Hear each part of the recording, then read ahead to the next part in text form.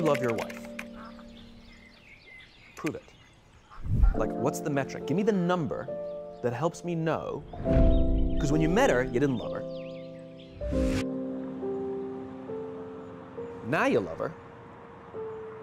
Tell me the day the love happened.